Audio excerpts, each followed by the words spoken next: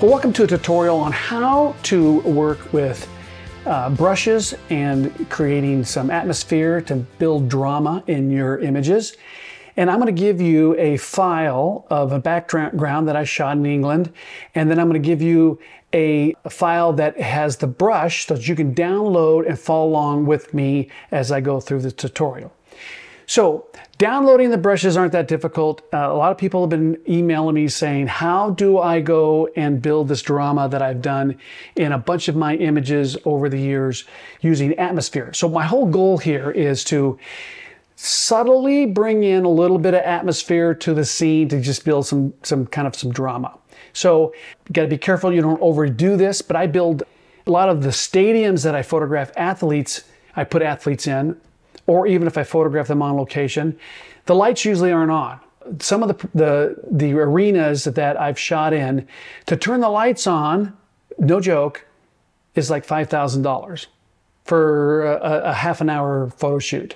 So I go and build those lights and the drama after in Photoshop, and people want to know how I do that. So you can find the links to that image of this image that I've got here in England in the link below, and also the brush that goes with it. Now, I have built over 200 brushes that I have made available for people. And so if you go to joelgrimes.com, and the reason why I say this, people keep asking me, you go over, let's go scroll down here to the signature brushes here, and they're a special discount, not very much money, $27, but you get over 200 brushes, a lot of that are for dramatic, for building the atmosphere. There's dust, I've got fog, I've got haze, I've got light rays, all sorts of stuff, even snow. So to download those, I'm also going to include a PDF with the links below that actually go through step by step if you're going into Lightroom or if you're a PC guy. I'm a Mac guy here. But to get your brushes into Photoshop are not that difficult. And so what I do very simply is go over here so I'm in my window here, and I go down to brushes, which I've got set up right over here, click on brushes, and there's a little teeny, looks like a bunch of little lines at the top here, top right. You click there and you say import brushes. And you go to the folder and you import them, and then they show up down here. So Joel's, let's see, dust, Joel's atmosphere, all those down here are available for you to go at your fingertips and add to the drama in your pictures. So let's take a look. I'm gonna go over layers here. This is the final image that I made it into black and white. I love black and white. But here's the original image that you're gonna get. It's just I don't remember the exact, it's in England. It's not a church, but it's like a concert hall, or it's been in movies. You've seen this place. Walked in, I think I had a tripod. A lot of times they don't let you use a tripod in there, but it's not a big deal. We can handhold cameras today with the image stabilization pretty well. So I took out those there's some dark square tiles there. I took those out, kind of bothered me. So let's go, and I'm going to show you just real quick, step by step, of what I did here. Whoops, let's see, that's letting them all go at one time here. So let's go down here, and I like to kind of show you my steps. So let's go. So here's the front sort of light streaking through the windows. There's a little glow that I add to the windows. There's the background streaking. Even one more, I think I did it in 3 layers. There is a little glow in the center, just like atmosphere, a little vignette. I turn it to black and white, add some levels to give it a snap, a gradient on the bottom, a gradient on the top. And then I go into Luminar and add a little bit of drama there. I'll show you how to do that. So let's go over here. Let's get rid of these 3 layers. Well, let's keep that one. So there's my base image right there. So, and I'm not going to use my Wacom tablet. I'm just use a laptop and show you how easy this is. So I'm going to go over to, well, I already have it here, my brush. So I have my layers and my layer palette and my brush palettes right here. So I'm going to go down and I'm going to pick the brush that I'm going to give you guys. It is the, let's see if I can get this up high enough here. It's the whoops, let's keep this straight here. It's the last one. Let me go over here and just make sure. It's under light rays, and I think it's this one right here, 46. So I click on it, and then I'm going to make it a little bit smaller, just a little bit smaller so it'll show up here. All right. So that's how it looks like when you have the brush ready to go. Well, we don't want to click on that yet, so let's go back to layers. And I'm going to make a blank layer, so that's Shift-Command-N on the Mac. And we'll just call this a light, whoops, rays 1. Okay, so that'll be our front one. And then I haven't done anything yet, and I'm going to set my opacity. You can go up to 100% and then later lower the opacity, but I think I usually, let's just say for this, we're going to go at 50%. Let's just say that, and we'll see how it works. So what I do is I line it up, but it's not, I don't have to be perfect lining it up right off the bat because I'm going to change the angle a little bit on this. We can change the angle of the brush in the set over here in the brushes, but we don't want to do that because I want to show you how to do it after the fact. So here we go. We're going to go click, and that's on my blank layer. So there's the rays. Looks okay, looks pretty good, maybe not. So I'm gonna go Command Z. So let's actually raise the opacity a little bit because we're gonna have the ability to knock it down. So let's go to say 80-ish% there. Okay, let's try it again. So that's a little more powerful, obviously overdoing it, but I think that looks about right in terms of coming from that window. So what I'm going to do now is I'm going to take and make a mask. So at the bottom down here, it says a layer mask. It's the third icon from the left. And we go, now there's the mask sitting there waiting for you to work with it. So we're going to go over here to gradient. We're going to go to the first one, which is the linear gradient. And we're going to pull from the window and follow down along the direction of the rays. So let's say we go about there. Now, this is new to Photoshop. I can now slide along here and kind of feather the effect after the fact, after I've already laid down my gradient. So that's a kind of a neat feature that Photoshop has. So I'm going to say, for now, I'm going to say right about there. Okay. Now, we're going to go back over here and just click and get off the selection. And let me hit Tab so you can kind of see it. And I'm saying, you know what? That's not too bad. So let's go back over here and get my palette. We're going to do another one, but what we're going to do is we're going to take that layer. Now I can go use a brush again and reapply it, start over, but I already have it built. Plus, let me just show you this. Command T, which is free transform, will allow me to, if I want to fine tune the angle. So let's just say we go right about there. Okay, so that's about right. We're going to hit return. Now I go Command J, which duplicates that. Well, let's turn off the bottom sun rays, and we'll go Command T, and we're going to make it a little smaller. So we just bring it down a little bit here. We're going to run it now behind. Let's angle it a little bit more here. Sometimes I'll flip it so it doesn't look like the same rays, but in this case, I don't think it's going to matter. So let's get it right about there. Now, if we zoom in, I'm going to hit return. You can see that I have not, there's this column that it's sitting in front of, and you're like, that doesn't look real. So we go over here to the mask. We go to my brush. We make a black brush, and we're going to say 100%. And I think what we need to do is make it smaller. So let's, we got to go, sorry, a little too fast here. If I zoom in here, we're going to get, we have to get a round brush. And it can be a little bit, if we go here, say hardness is about 35%, something like that, okay? We're going to now paint so that the column doesn't have that brush. Let's go in and zoom in a little bit here. I want to make sure, let's make the brush a little smaller, that it's right along,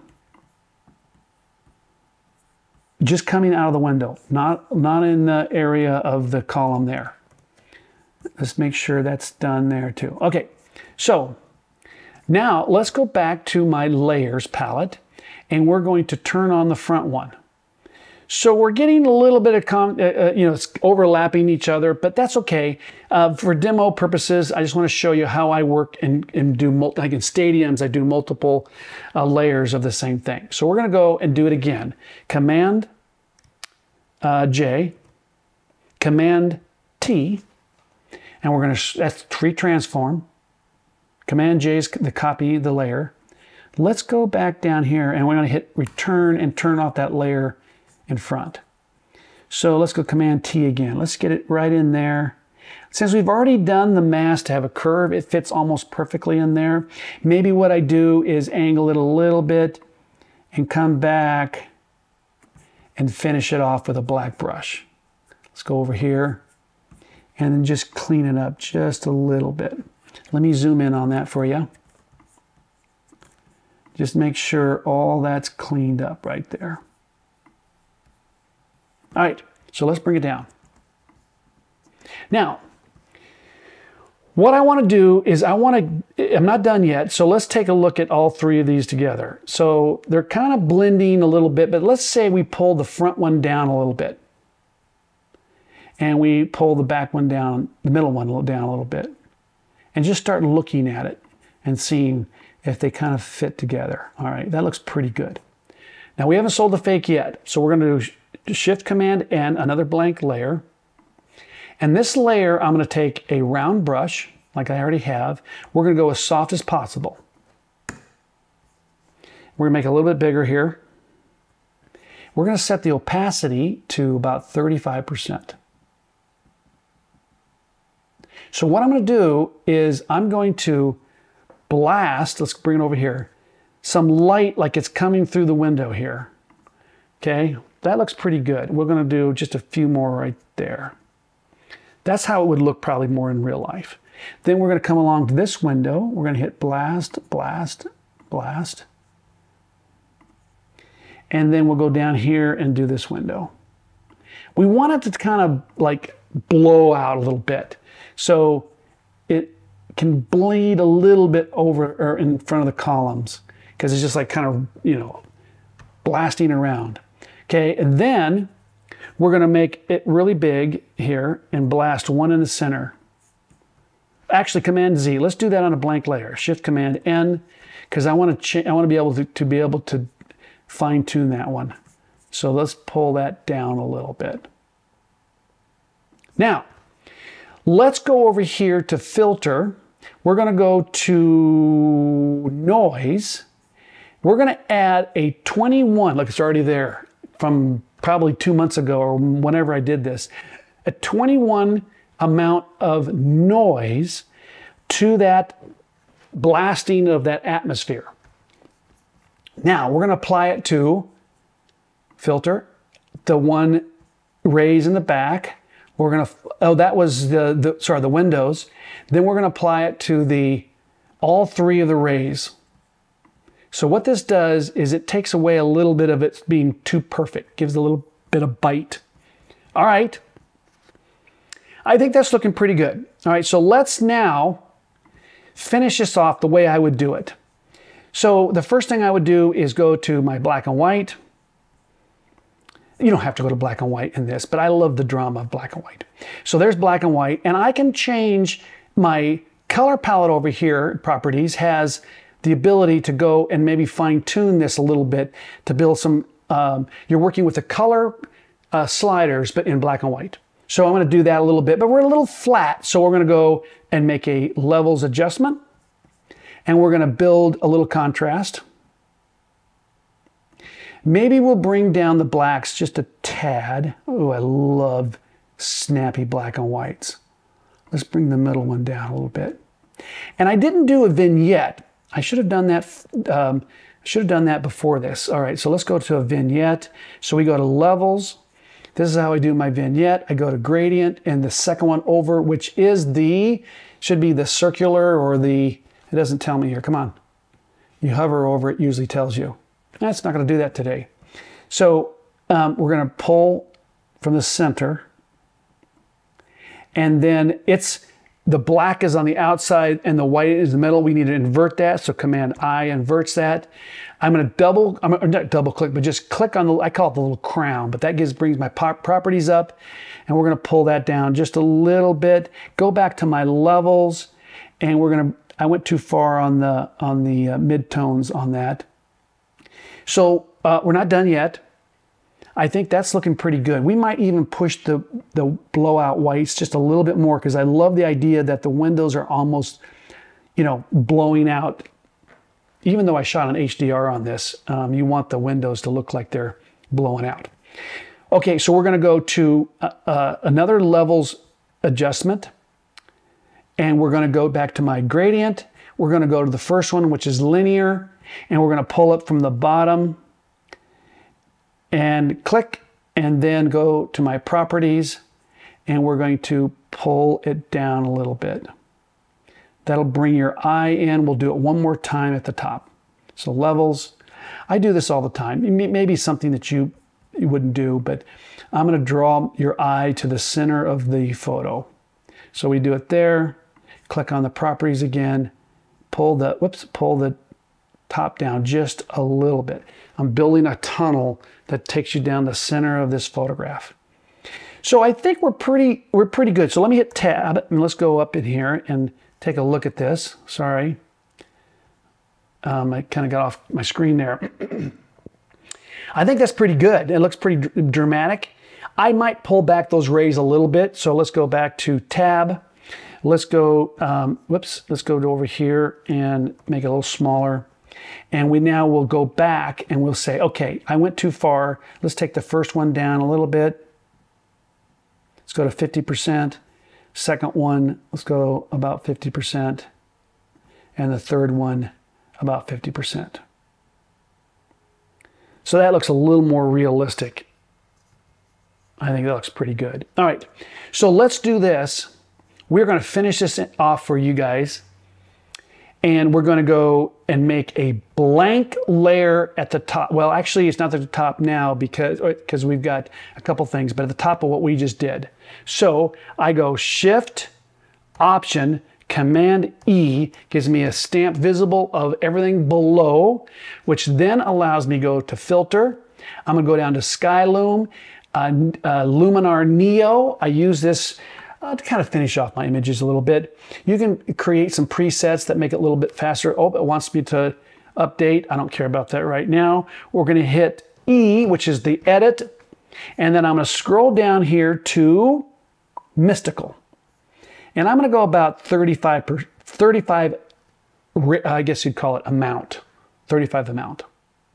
I don't touch the shadows or the smoothness. Then I go over to my details. We're going to add about a 20-ish snap, clean it up, and then let's go to structure and add just a fraction structure, not much. Develop, we're going to go smart contrast about 25-ish. Highlights, we'll pull back just a fraction, just a little bit, and then open up the shadows just a tad. Right there, we're going to hit apply. And there you have my final image that I have at least built for this. Let me hit tab here and center that up for you. So I think we did pretty good on that, and I'm going to show you the before and after. So let's go down one click here, show you. Here is, I have to do it this way. There is the before.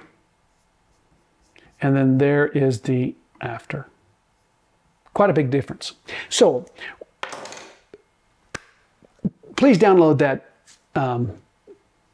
that brush and the PDF and the background image and practice that.